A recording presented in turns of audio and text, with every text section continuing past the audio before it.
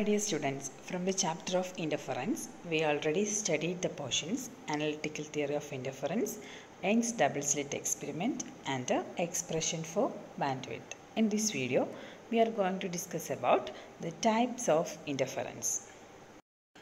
There are two types of interference. Interference due to division of wavefront and interference due to division of amplitude.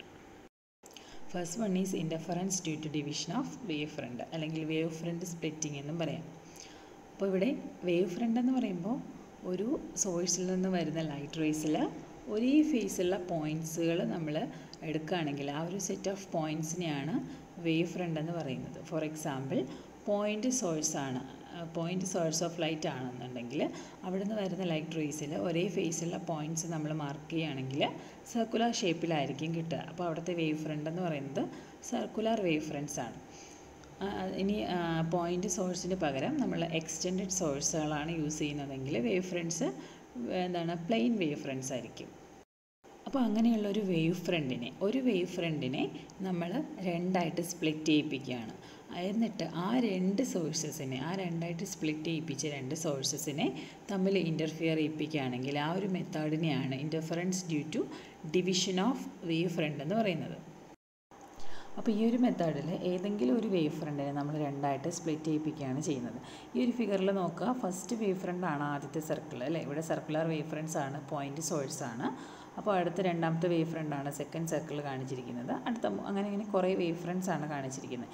ഇതിൽ ഏതെങ്കിലും ഒരു wave ഫ്രണ്ടിനെ രണ്ടായിട്ട് നമുക്ക് split ചെയ്യിപ്പിക്കണം. അപ്പോൾ അതിന് ഏറ്റവും ബെസ്റ്റ് മെത്തേഡ് എന്ന് പറയുന്നത് ആ ഒരു വേവ് ഫ്രണ്ടിൻ്റെ പോർഷനിൽ രണ്ട് സ്ലിറ്റുകൾ പ്ലേസ് ചെയ്യുന്നുള്ളതാണ്. ബാക്കി എല്ലാ പോർഷനും കവർ ചെയ്തിട്ട് രണ്ട് സ്ലിറ്റ് മാത്രം ഓപ്പൺ ആവുന്ന രീതിയിൽ ഒരു കാർഡ്ബോർഡോ അങ്ങനെ എന്തെങ്കിലും ഒന്ന് പ്ലേസ് ചെയ്ത് കഴിഞ്ഞാൽ ആ വേവ് ഫ്രണ്ടിൽ നിന്ന് വരുന്ന ലൈറ്റ് റേ അല്ലെങ്കിൽ ആ വേവ് ഫ്രണ്ട് രണ്ടായിട്ട് സ്പ്ലിറ്റ് ചെയ്ത് ആ രണ്ട് സ്ലിറ്റിലൂടെ മാത്രം പുറത്തേക്ക് വരികയാണ്. ബാക്കി എല്ലാ റീജിയനും നമ്മൾ കവർ ചെയ്തിരിക്കുവാണ്. അപ്പോൾ അങ്ങനെ രണ്ട് സോഴ്സസ് നമുക്കവിടെ കിട്ടും.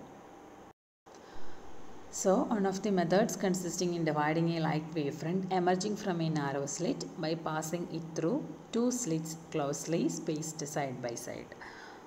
The two parts of the same wavefront travel through different paths and reunite on a screen to produce fringe pattern.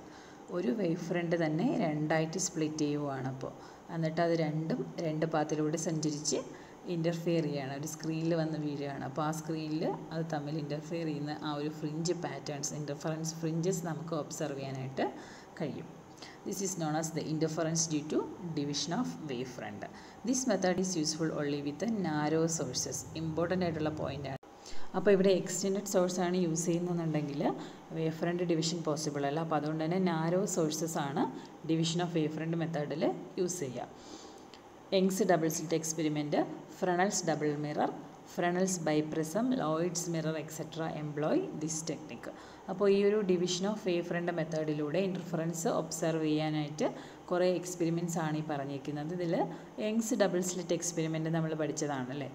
ഒരു സോഴ്സിൽ നിന്ന് വരുന്ന ലൈറ്റ് റേയെ രണ്ട് സ്ലിറ്റിലൂടെ പാസ് ചെയ്യിപ്പിച്ചു. ആ രണ്ട് സോഴ്സസ് ഇൻ്റർഫിയർ ചെയ്യുന്നത് നമ്മളൊരു സ്ക്രീൻ വെച്ചിട്ട് ഒബ്സർവ് ചെയ്തു. അപ്പോൾ നമുക്ക് ഡാർക്ക് ആൻഡ് ബ്രൈറ്റ് ഫ്രിഞ്ചസ് ഒക്കെ കാണാൻ കഴിഞ്ഞു. ആ ഒരു യങ്സ് ഡബിൾ സ്ലിറ്റ് എക്സ്പെരിമെൻ്റ് എന്ന് പറയുന്നത് ഡിവിഷൻ ഓഫ് വേവ് ഫ്രണ്ടിൻ്റെ ഒരു എക്സാമ്പിളാണ്.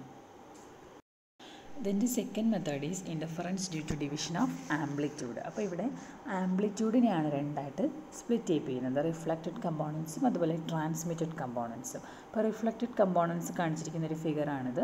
അപ്പോൾ ഇവിടെ നോക്കുക, ഒരു ലൈറ്റ് റേ വന്ന് ഒരു തിൻ ഫിലിമിൽ ഇൻസിഡൻറ്റ് ചെയ്യുകയാണ്. ആ ബൗണ്ടറിയിൽ ഇൻസിഡൻറ്റ് ചെയ്തിട്ട് റിഫ്ലക്റ്റ് ചെയ്ത് പോകുന്ന ലൈറ്റ് റേ ആണ് റേ 1.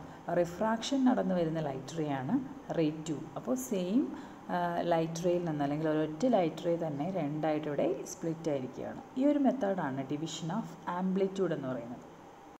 ഈ ഒരു ഫിഗറിൽ ഒരു ലൈറ്റ് റേ വന്ന് ഒരു തിൻ ഫിലിമിൽ ഇൻസിഡൻറ്റ് ചെയ്തിട്ട് അവിടെ നിന്നുണ്ടാകുന്ന റിഫ്ലക്റ്റഡ് റേസും അതുപോലെ തന്നെ ട്രാൻസ്മിറ്റഡ് റേസും കാണിച്ചിട്ടുണ്ട്. അപ്പോൾ ആ ഒരു റിഫ്ലക്റ്റഡ് റേസിൻ്റെ ഇൻ്റർഫറൻസ് നമുക്ക് ഒബ്സർവ് ചെയ്യാൻ കഴിയും. അതുപോലെ തന്നെ ട്രാൻസ്മിറ്റഡ് റേസിൻ്റെയും ഇൻ്റർഫറൻസ് നമുക്ക് ഒബ്സർവ് ചെയ്യാൻ കഴിയും. ഇങ്ങനെയുള്ളൊരു ഡിവിഷനെയാണ് ഡിവിഷൻ ഓഫ് ആംപ്ലിറ്റ്യൂഡ് എന്ന് പറയുന്നത്. The amplitude of a light wave is divided into two parts, reflected and transmitted components by partial reflection at a surface. These two parts travel through different paths and reunite to produce interference fringes. This is known as interference due to division of amplitude. This method requires extended source. ഇവിടെ narrow sources അല്ല, നമ്മൾ extended sources ആണ് use ചെയ്യുന്നത്. Division of amplitude മെത്തേഡിൽ extended source ആണ് use ചെയ്യുന്നത്. Optical elements such as beam splitters or mirrors are used for achieving amplitude division. Mirrors or beam splitters ഒക്കെ use ചെയ്തിട്ടാണ് ഈ ഒരു റിഫ്ലക്ഷനും റിഫ്രാക്ഷനും ഒക്കെ പോസിബിൾ ആക്കുന്നത്. Interference in thin films, Michelson's interferometer etc. utilize this method. നമ്മൾ പഠിക്കാൻ പോകുന്ന ഇൻ്റർഫറൻസ് ഇൻ തിൻ ഫിലിംസ് എന്ന് പറയുന്നത് ഡിവിഷൻ ഓഫ് ആംപ്ലിറ്റ്യൂഡ് മെത്തേഡിൻ്റെ ഒരു എക്സാമ്പിളാണ്.